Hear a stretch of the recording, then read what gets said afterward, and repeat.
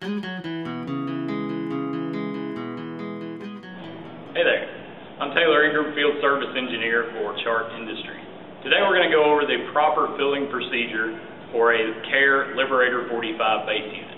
This same fill procedure is going to apply for any of our base units, the Helios or the Companion, but today we're going to focus on the Lib and demonstrate with the Liberator.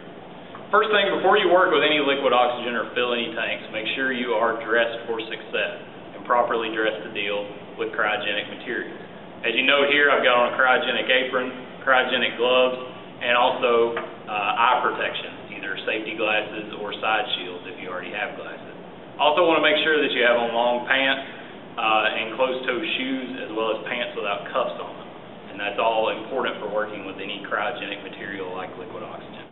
Once you're ready to go, let's talk about the bulk tank that you're going to be filling from today. As you can see here, we just have a regular liquid oxygen cylinder. Very important thing about when you're filling off of a source tank like this is the actual pressure inside of the tank. The storage pressure inside of this tank is 50 psi, as you can see by the gauge here.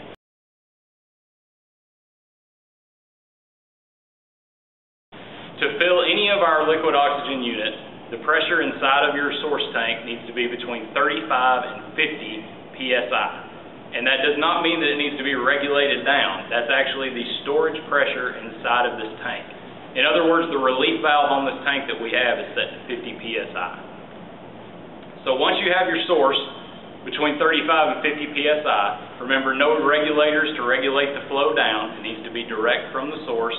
And also make sure that you do not vent any pressure off. Make sure that the actual storage pressure is between 35 and 50 psi. To prepare your source, we already have a standard transfer hose attached here, but you do want to make sure that all of your connections are tight. Just take an open end wrench and make sure all your connections are tight here. Also want to make sure that you have the proper fill connector. This is our standard side fill connection here that fills a top fill unit and a side fill unit. Make sure that your connection here is tight and also secure as well. Alright, now that we've got our source tank ready to go, you will also want to prepare the Liberator to be filled. It is very, very crucial that you monitor the pressure inside of this Liberator through the entire filling process. This Liberator does not have a built-in pressure gauge, so we're going to have to attach an external pressure gauge to monitor the pressure. As you can see here, I've got a 0 to 100 psi gauge. The 0 to 60 gauge will work too if you have one of those. And on the end, one of the Christmas tree DISS adapters. You'll attach the Christmas tree DISS adapter to the flow outlet of the tank.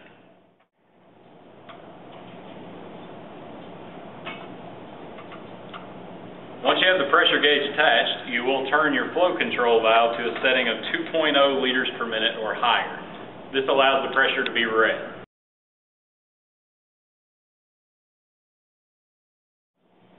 Alright, after you have your pressure gauge attached, the last step in fill preparation is to prevent moisture infiltration into your Liberator when you fill it.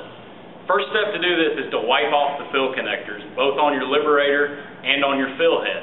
Both the QDV fill connectors need to be wiped off. Do this with a clean and dry, lint-free cloth. Just wipe off very carefully to remove any moisture, because what would happen if moisture is on there, on these QDVs, it will freeze, turn into ice, and go down into the tank when you fill. This can cause liquid to leak out. It can also cause problems internally that ice can cause inside of the tank. So you wipe off this fill connector, and you wipe off this fill connector on the fill head as well. One last step to moisture infiltration and preventing that is to purge your transfer line. This will be the last thing you'd want to do before you start filling. So at this point, you can go ahead and turn on your liquid valve on your source tank. And you'll want the easiest way to purge the transfer line is to take your side fill poppet here on the side and depress it against the side of the tank until you see liquid start to spray out. Alright, so we've got all the moisture off, we've got our Liberator ready to go, and we've got our source tank ready to go. Again, one more time, very important the pressures during this. Remember the bulk tank needs to be between 35 and 50 psi. That's where its relief valve settings need to be. Again, this one we're filling from is a 50 psi tank today. Okay? Again, you don't need to open the vent valve to vent it down, just straight 50 psi into the tank. So at this point, our liquid valve's already been opened from where we purged. We're ready to begin filling. So you want to take your two hands, Press straight down, aligning the two blue fill connectors. And after you do that, open your vent valve on the tank. And this begins the filling process.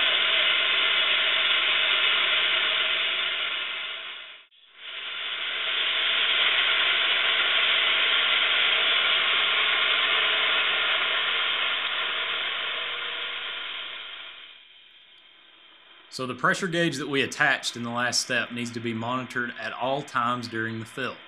The pressure inside of the tank needs to be maintained between about 18 and 24 psi.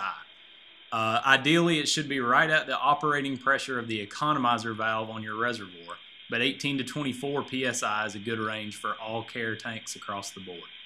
If the pressure gets a little bit too high, as you notice on the gauge there, it kind of throttles up and down while you're filling. If the pressure gets too high, you can open the vent valve a little bit more to lower the pressure. And if the pressure gets a little bit too low, you can close the vent valve a little bit to raise it. So basically, the entire time that you're filling, you throttle or open and close the vent valve using the wrench to keep the pressure where it's supposed to be at all times during the fill. This is crucial. If the pressure is too high or too low in the fill, the tank and the portables filled off of it may not operate properly. So continue to monitor the pressure until the tank is full. You know the tank is full when the vapor cloud coming out of the vent valve turns to liquid and begins to sputter. You'll hear this sputtering noise and note the dense cloud as you see here in the video. At this time, close your vent valve, use your pop-off assembly to remove the fill head, and your reservoir is full.